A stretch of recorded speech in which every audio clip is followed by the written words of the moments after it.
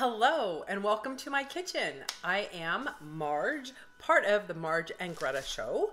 Today we are going to make fish tacos using our Anova precision cooker, which I have preheating to 130 degrees Fahrenheit.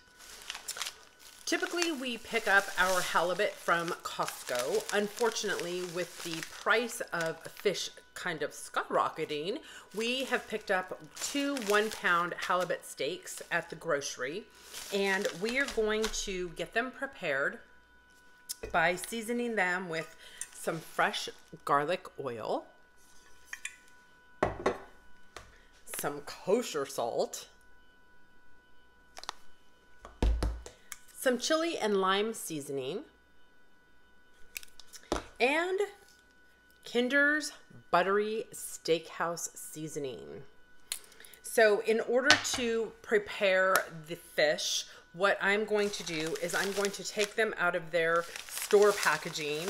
I'm going to use my food saver and I'm going to individually wrap each piece of fish in its own bag.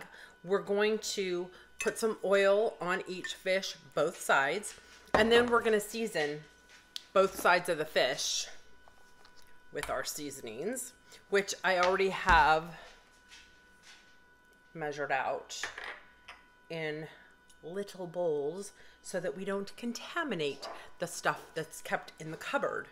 So with that, I'm going to move the camera so that you can get a view of how I do this. It is going to be a little bit loud, so I'm going to put it on a different setting for you so there won't be any sound. You might have some music after we edit this, but you'll get an idea of how the process goes once we have purchased our fish and are preparing it to put it in the Anova precision bath.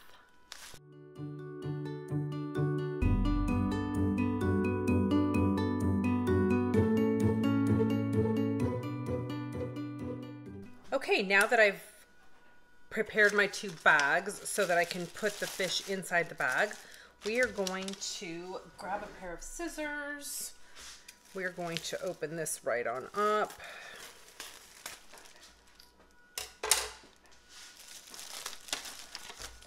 And if you heard that buzzing sound, that is the Anova has reached its temperature. These are going to cook at 130 degrees Fahrenheit for approximately 45 minutes. So it looks like we have 4 fillets here.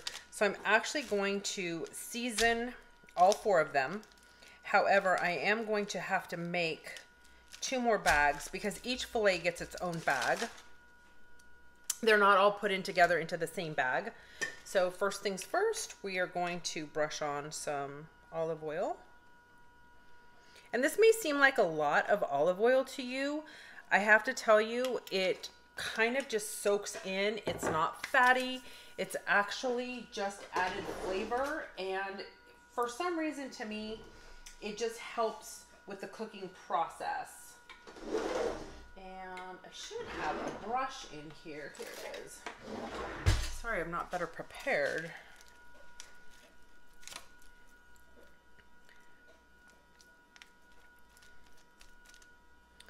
So just brush these beautiful fillets. I thought they were 2 1-pound fillets, but it looks like they had to cut them to get them close to 2 pounds. I wanted 2 pounds of fish. I feel like a pound of fish is just perfect. I love fish.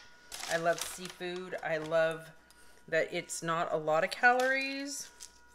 So for me, it's one of those things of I am going to indulge. And again, these are going to be tacos.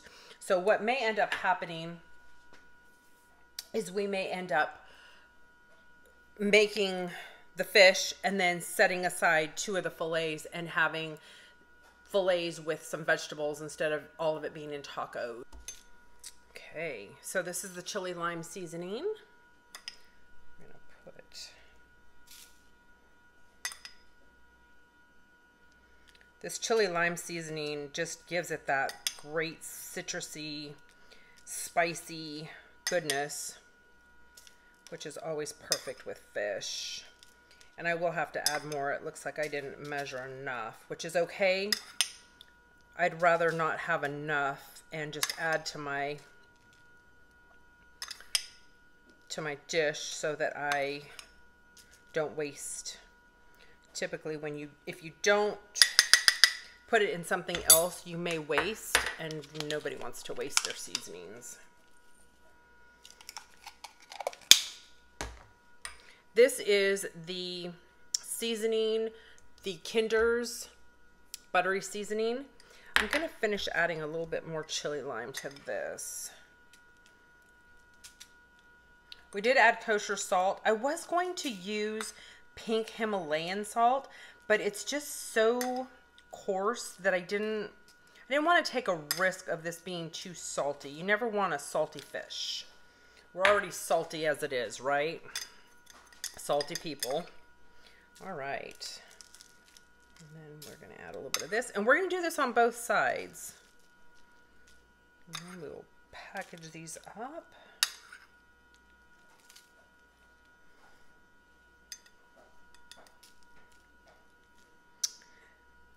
I hope that everybody's having a great weekend.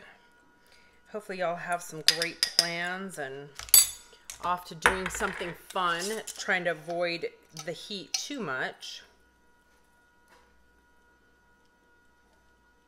I'm really excited about this mix. One thing that I could have done to save myself a little bit of energy, I suppose, or dishes, was combine the two, but I didn't. I have them separate so I can see how much I'm putting of everything on. And I am going to rub these in with my spoon here in a moment. And then we're going to flop these over. That's a professional way of saying flip. Turn them over. And we're going to do the same thing on the other side. So, I do have my handy dandy claws. Oh, before I do that, how about we rub this in a little bit. I'm really excited about these fillets. They are absolutely beautiful. I love the bigger fillets. I love getting the 2-pound fillet, but today we are working with what we have here. So, looks like, whoa, looks like a piece of paper on the back side. It's actually the skin. We're gonna leave that on, but we're still gonna coat that skin. We want all the flavors to be everywhere, so here we go. Now that we have these flipped over, we are going to baste the back side. Again, we want to have enough flavor because ultimately this is going to come off of the skin. It's going to be shredded and placed into a taco shell. And in the taco shell, we will add a little tiny bit of cabbage and a cream sauce and some chili. One thing we may have to do tonight is resort to one of our favorite Mexican restaurants that's very nearby and get some guacamole, because we have a restaurant in town that makes one of the best, freshest guacamoles that you could ever ask for. And I should be saying guacamole because that's how it's actually pronounced. But I sometimes say it like other people say it, and it's not being pronounced correctly. I should say it correctly. So it is guacamole.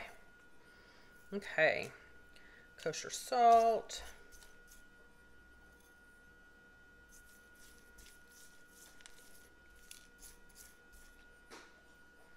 Sometimes think that the salt adds to the cooking of the meat, regardless of what kind of meat you have. Fish is actually considered a meat, a type of meat. It is a fish, of course, but it is a meat. It's still a meat. And no, I will not reuse this. It's just getting thrown back in here because I didn't need it. I didn't need so much on my spoon there. Okay. So we have that. All nicely done. I'm very excited about this fish. I can't even tell you.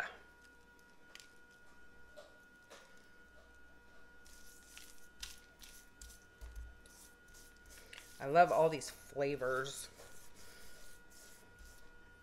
Fish is such a healthy protein. It's having a little bit of an issue with my lighting, and I apologize if the lighting has changed for you. I did have to change my lights, so apologize. So this is the chili seasoning. We just did the lemon or the buttery. I actually could have tried a lemon pepper, but I'm really wanting to get this chili lime seasoning. Okay, and again, this is going to be the skin that will come off, so it's not such a big deal that it's not getting all the love in the world. Alrighty.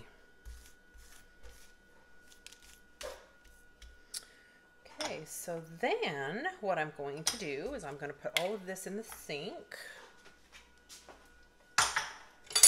While the fish is in the Anova cooker, I will go ahead and wash all my dishes and get the kitchen straightened up. So now we're going to put these in their bags.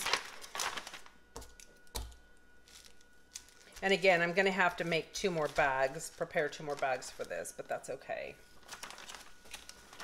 I probably could have put two in there side by side, but I feel like there's a reason why you only put one piece of protein in each bag, and I just want to make sure that my fish cooks evenly and cooks the way that it's supposed to. And actually, because this is so long, and because this is such small stuff, and when I say stuff, I mean my protein is smaller. Typically, I will cook a bigger steak. If I have 4 steaks that I'm cooking, I may put them in the actual Anova bath because it's much bigger and it gives it more room. These are smaller, so they'll fit in that bath water. Okay, so I am preparing my 2 bags so that we can put these other 2 fillets in the bath water.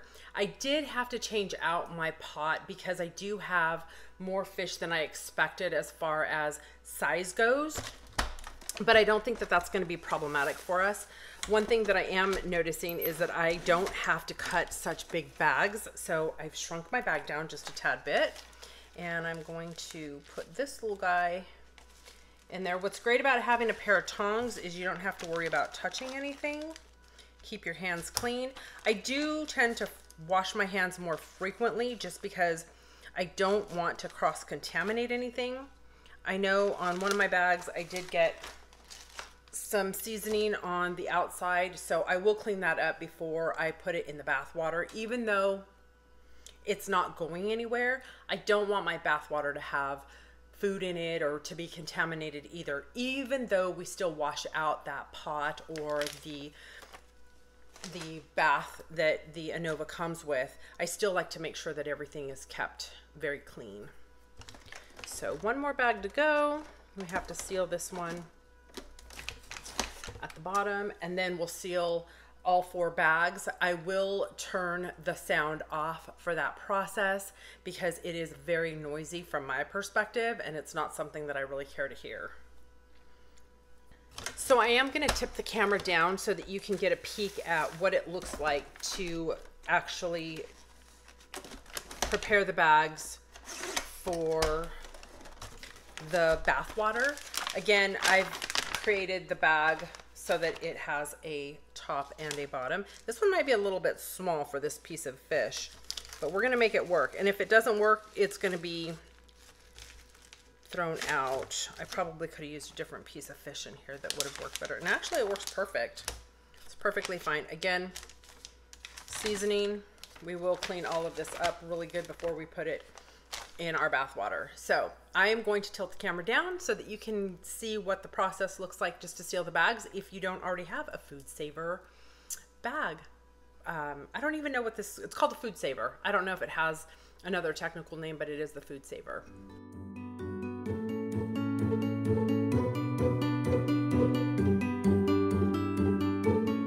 Okay, so I did find it really hard to try to demo the process of getting the bags prepared in their airtight bags with one hand. So I will take pictures of the different settings on the Food Saver.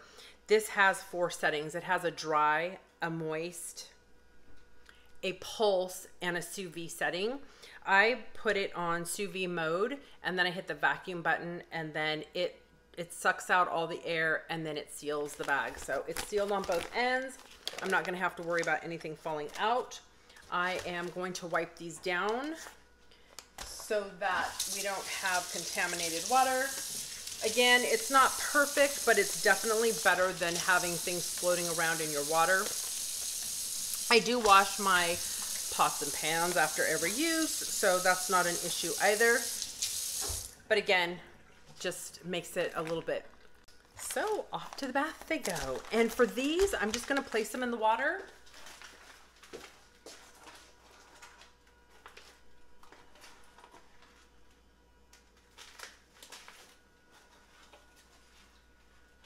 I actually could have used the sous vide bath that comes with the Anova precision cooker because there are 4 bags. However, the water is deep enough. All pieces of fish are submerged. I'm trying to make sure that the flow of water is not clogged by my bags, and I'm hoping that y'all could hear me okay. I'm gonna get those situated a little bit better, and then we'll come back once they come out of the water in about 45 minutes. So we'll be back.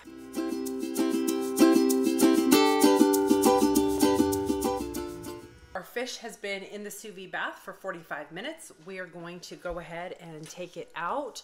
I'm gonna show you the flakiness of the fish so that you can get an idea of what it looks like. And then we're gonna go ahead and put our tacos together, and we will provide you pictures so that you can see what an amazing meal we have this evening.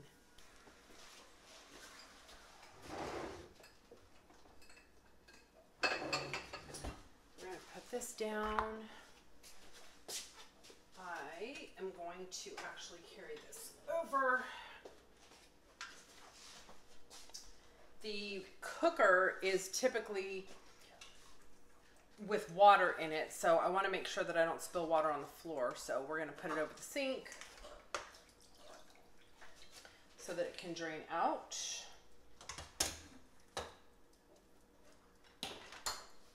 And I washed the scissors earlier. As I said, while things were cooking, I was cleaning up so that we would have a clean kitchen and be able to just kind of keep on going. So there is the fish that is cooked. I'm really excited about this. I will get a plate. And again, I'm only going to open up 2 of the 4 bags. That way, if we decide that we're just going to have fish tacos utilizing 2 of our steaks, we'll have 2 steaks left over, and we can have vegetables and maybe some fish. So again, this is a perfect little leftover if we opt to do so.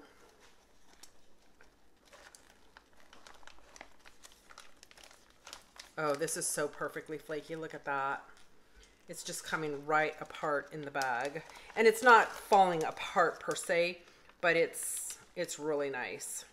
So get that there.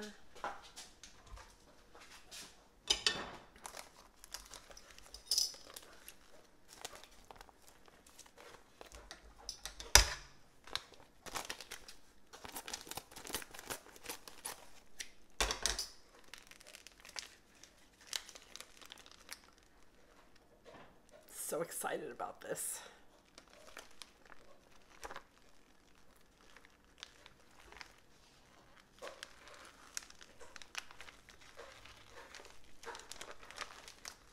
This fish is so perfectly cooked. The great thing about the Anova precision cooker is everything cooks perfectly even.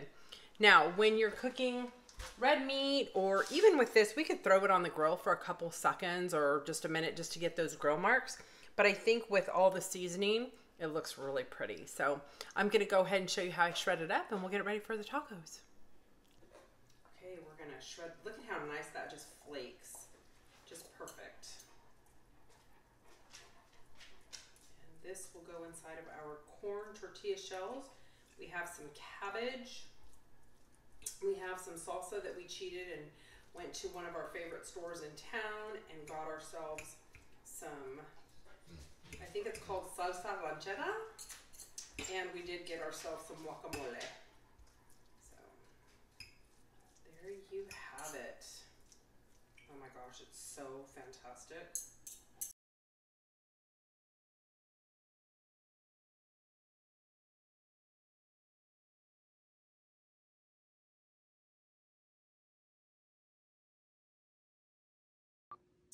Okay, so in typical Hispanic fashion, we have dessert this evening. Gretch was in charge of dessert. These are called pan croissants variedad, which is a croissant bread, and it's pan surtido assorted bread. So same thing, only two different tags that mixed the Spanish and English. So I'm not quite sure what Gretch's dessert is, It's got cream in there. It looks kind of like a cannoli. Mine is what they call a concha, so a concho, and it's not super sweet, but it's very flavorful, and I'm really excited about it. So, cheers.